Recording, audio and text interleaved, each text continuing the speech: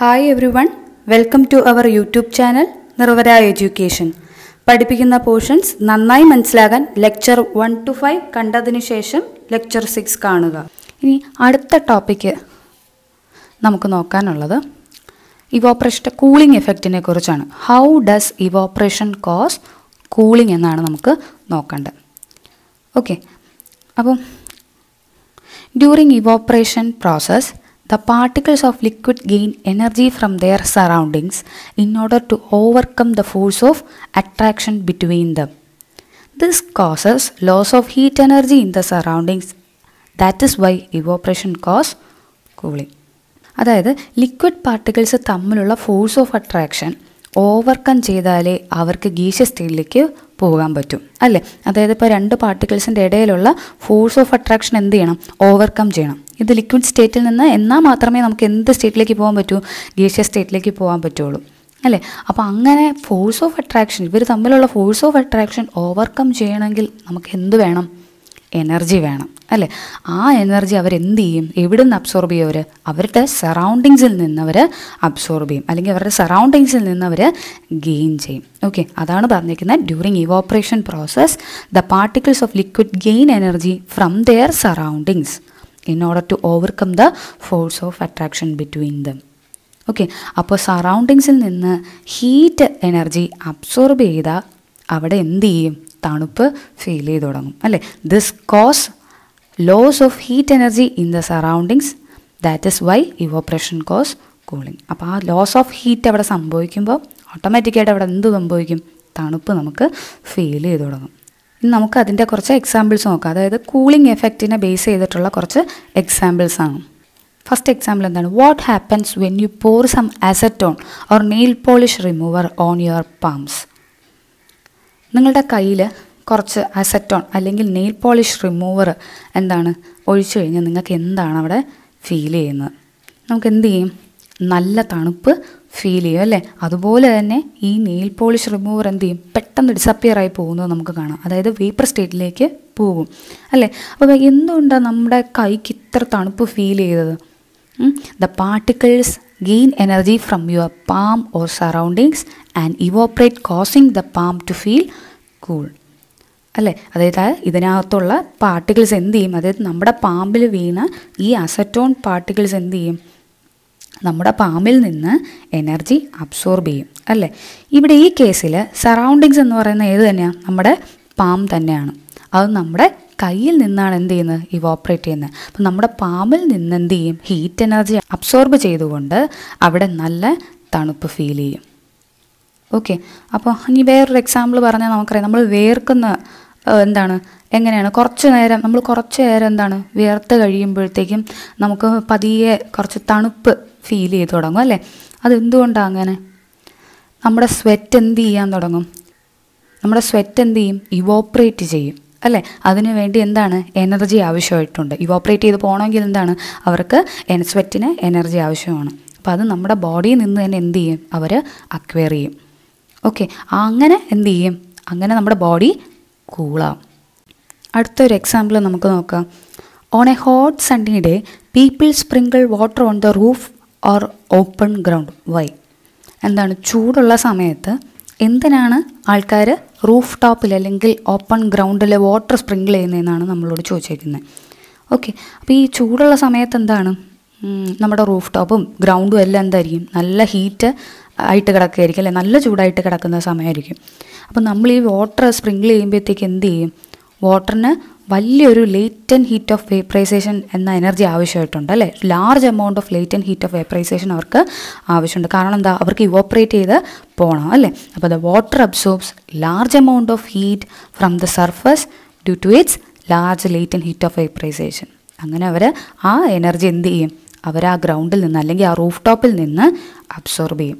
And then they evaporate there by allowing the hot surface to cool. അങ്ങനെ evaporation നടന്ന് അവിടെ എന്ത് ചെയ്യും, ആ ഹോട്ട് സർഫസ് കൂൾ ചെയ്യും. ഓക്കെ, ഇനി നമുക്ക് വേറൊരു സിറ്റുവേഷൻ നോക്കാം. Why do we sea water droplets on the outer surface of A glass containing ice called water. അതായത് നമ്മളൊരു ഗ്ലാസ് എടുത്ത് അതിനകത്തേക്ക് കുറച്ച് ഐസ് വാട്ടർ ഒഴിച്ചു അല്ലേ? ഈ ഐസ് വാട്ടർ ഇരിക്കുന്ന സമയത്ത് കുറച്ച് സമയം കഴിയുമ്പോഴത്തേക്കും കാണാം നമുക്ക് ഈ ഗ്ലാസിൻ്റെ പുറത്തായിട്ട് ഇങ്ങനെ എന്താണ് കുറച്ച് ഡ്രോപ്ലെറ്റ്സ് പറ്റി പിടിച്ചിരിക്കുന്നതായിട്ട് കാണാം, അല്ലേ? വാട്ടർ ഡ്രോപ്ലെറ്റ്സ് ഈ സർഫസിലായിട്ട്, ഗ്ലാസിൻ്റെ സർഫസിലായിട്ട് ഇങ്ങനെ പറ്റി പിടിച്ചിരിക്കുന്നത് കാണാം, അല്ലേ? അതെങ്ങനെയാണ് ആ വാട്ടർ ഡ്രോപ്ലെറ്റ്സ് അവിടെ വന്നത് എന്നാണ് നമ്മുടെ അടുത്ത ക്വസ്റ്റ്യൻ. അതും എന്താണ്, കൂളിംഗ് എഫക്റ്റിനെ റിലേറ്റ് ചെയ്തുകൊണ്ട് തന്നെയുള്ള ഒരു സിറ്റുവേഷനാണ്. ഓക്കെ, അതുപോലെ വേറൊരു സിറ്റുവേഷനാണ് എർത്തേൺ പോട്ട്. നമുക്കറിയാവുന്ന ഒരു സാധനമാണ്. എന്താണ് എർത്തേൺ പോട്ട് എന്ന് പറഞ്ഞാൽ? മൺപാത്രങ്ങൾ. ഈ മൺപാത്രത്തിൽ വെള്ളം പിടിച്ചു വെച്ച് കഴിഞ്ഞാൽ എന്താണ്, കുറച്ച് സമയം കഴിയുമ്പോഴത്തേക്കും ഈ എർത്തേൺ പോട്ടിലുള്ള വെള്ളം എന്ത് ചെയ്യും? നല്ല രീതിയിൽ എന്ത് ചെയ്യും? തണുക്കും, അല്ലേ? അതെങ്ങനെയാണ് ആ എർത്തേൺ പോട്ടിനകത്തിരിക്കുന്ന വെള്ളം തണുക്കുന്നതെന്നുള്ളത്. ഈ രണ്ട് സിറ്റുവേഷനും എന്താണ്, നമ്മുടെ ഡേ ടു ഡേ ലൈഫിൽ നമ്മൾ കണ്ടിട്ടുള്ള രണ്ട് സിറ്റുവേഷൻസാണ്, അല്ലേ? അപ്പോൾ ഈ സിറ്റുവേഷൻസ് എങ്ങനെയാണ്, ഇതിൻ്റെ കാരണം എന്താണെന്നുള്ളത് നിങ്ങൾ നല്ലപോലെ ഒന്ന് ടെക്സ്റ്റ് വായിക്കണം. വായിച്ചിട്ട് എനിക്ക് കമൻറ്റ് ചെയ്യണം. ഇനി അഥവാ എന്തെങ്കിലും എന്താണ് നിങ്ങൾക്ക് ഫൈൻഡ് ഔട്ട് ചെയ്യാൻ പറ്റിയില്ല, അല്ലെങ്കിൽ എന്താണ് അത് മനസ്സിലായില്ല എന്നുണ്ടെങ്കിൽ ഉറപ്പായിട്ടും ചോദിക്കണം, ഞാൻ പറഞ്ഞു തരുന്നതായിരിക്കും. ഓക്കെ, ഇനി ഈ ചാപ്റ്ററിൽ എപ്പോഴും എക്സാമിന് ചോദിക്കുന്ന കുറച്ച് ഇമ്പോർട്ടൻറ്റ് ക്വസ്റ്റ്യൻസ് ഒക്കെയാണ് ഞാൻ ഇവിടെ മെൻഷൻ ചെയ്യാൻ പോകുന്നത്. ഓക്കെ, ഞാൻ ജസ്റ്റ് ക്വസ്റ്റ്യൻസ് മെൻഷൻ ചെയ്യുന്നതേ ഉള്ളൂ.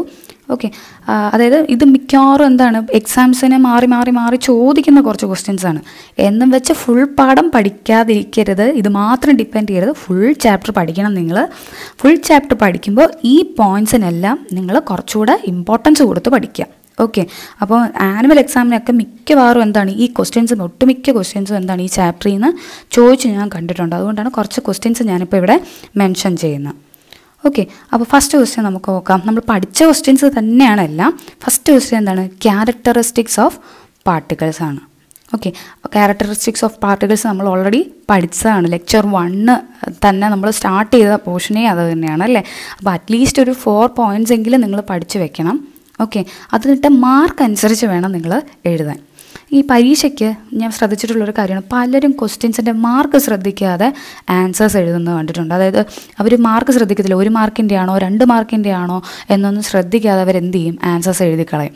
ഓക്കെ, അപ്പം കുറച്ച് മാർക്കിൻ്റെയൊക്കെ ആണെങ്കിൽ 1 മാർക്കിൻ്റെയൊക്കെ ആണെങ്കിൽ എന്താണ് നിങ്ങൾ ഒരുപാട് പോയിൻറ്റ്സ് ഒന്നും ഇൻക്ലൂഡ് ചെയ്യേണ്ട ആവശ്യമില്ല.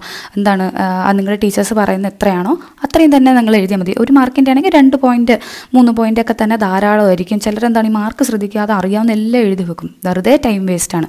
അതുപോലെ തന്നെ 2 മാർക്കിൻ്റെയൊക്കെ ചോദിച്ചു കഴിഞ്ഞാൽ എന്താണ് പോയിൻറ്റ്സ് ഒട്ടുമേ എഴുതാറില്ല. കൂടിപ്പോയാൽ 2 പോയിൻ്റ് അല്ലെങ്കിൽ 1 പോയിൻ്റൊക്കെ എഴുതി വെച്ച് അങ്ങ് ആൻസർ അവസാനിപ്പിക്കുന്നത് ഞാൻ പലർക്ക് കണ്ടിട്ടുള്ളൊരു കാര്യമാണ്. അതുകൊണ്ട് നിങ്ങൾ പ്രത്യേകം ശ്രദ്ധിക്കണം. മാർക്ക് അനുസരിച്ച് ക്വസ്റ്റ്യൻ നന്നായിട്ട് വായിക്കുക, എന്നിട്ട് മാർക്ക് അനുസരിച്ച് നിങ്ങൾ എന്ത് ചെയ്യുക? അതിൻ്റെ ആൻസർ ചെയ്യണം. ഓക്കെ, ഇനി അടുത്ത ക്വസ്റ്റ്യൻ നമുക്ക് നോക്കാം. Properties of solid state, liquid state അല്ലെങ്കിൽ ഗ്യാസിയസ് സ്റ്റേറ്റ്. ഇതിൽ ഏതെങ്കിലും ഒരു സ്റ്റേറ്റിൻ്റെ പ്രോപ്പർട്ടീസ് സാധാരണ പരീക്ഷയ്ക്ക് ചോദിക്കാറുണ്ട്. അല്ലെങ്കിൽ വേറെ രീതിയിൽ ക്വസ്റ്റ്യൻ ചോദിക്കുന്നത് എന്താണെന്ന് വെച്ചാൽ state the difference between solid, liquid and gas. ഇങ്ങനെയും ക്വസ്റ്റ്യൻ ചോദിച്ച് കണ്ടിട്ടുണ്ട്. ഓക്കെ, ദെൻ അടുത്ത പോയിന്റ് ഡിഫ്യൂഷനാണ്. ഓക്കെ, ഡിഫ്യൂഷൻ എന്താണെന്നും ചോദിച്ച് കണ്ടിട്ടുണ്ട്. നെക്സ്റ്റ് ഒരു question, Y ice floats on water. ഇത് ഡെൻസിറ്റിയെ ബേസ് ചെയ്തിട്ടുള്ള ഒരു ക്വസ്റ്റ്യൻ ആണ്. ഇതും ചില പരീക്ഷകൾക്കൊക്കെ ചോദിച്ചു കണ്ടിട്ടുണ്ട്. മിക്കവാറും ആനുവലിനും ഒക്കെ ചോദിച്ച് ഞാൻ കണ്ടിട്ടുള്ളൊരു ക്വസ്റ്റ്യൻ ആണ്. ഓക്കെ, പിന്നെ അടുത്തത് നമുക്ക് വരുന്ന കുറച്ച് ഡെഫിനിഷൻസ് ആണ്. ഭയങ്കരമായിട്ട് ഇമ്പോർട്ടൻ്റ് ആയിട്ടുള്ള ഡെഫിനിഷൻസ് ആണ്. First melting point, then boiling point, പിന്നെന്താണ് latent heat of fusion, then latent heat of vaporisation. ഈ 4 ഡെഫിനിഷൻസും ഭയങ്കര ഇമ്പോർട്ടൻ്റ് ആണ്. നിങ്ങൾ എന്തായാലും പഠിച്ചു വെക്കണം. കാരണം ഇതിലേതെങ്കിലും ഒരു ഡെഫിനിഷൻ എപ്പോഴും ചോദിക്കാറുണ്ട്.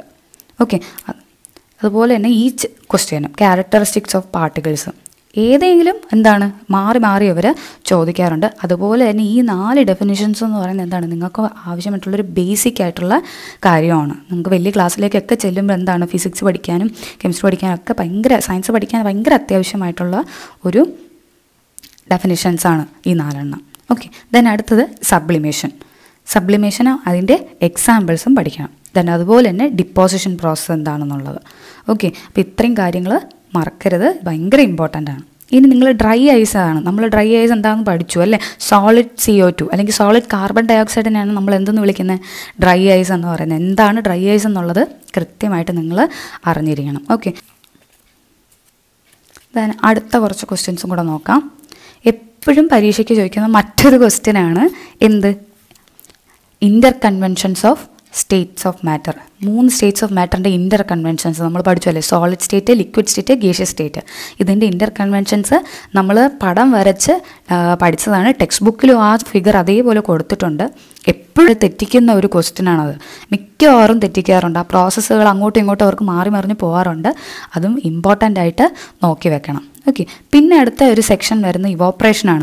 നമ്മളിപ്പോൾ ഈ ലെക്ചറിൽ പഠിച്ചു കഴിഞ്ഞ ടോപ്പിക്കാണ് ഇവോപ്പറേഷൻ എന്ന് പറയുന്നത്. ഓക്കെ, ഇവോപ്പറേഷൻ ഭയങ്കര ഇമ്പോർട്ടൻ്റ് ആണ്. അതും അതിൻ്റെ ഡിഫറൻസുകളൊക്കെ പഠിക്കണം. നെക്സ്റ്റ് ചോദിക്കുന്ന ഒരു ഫാക്ടേഴ്സ് അഫക്റ്റിംഗ് ഇവോപ്പറേഷനാണ്.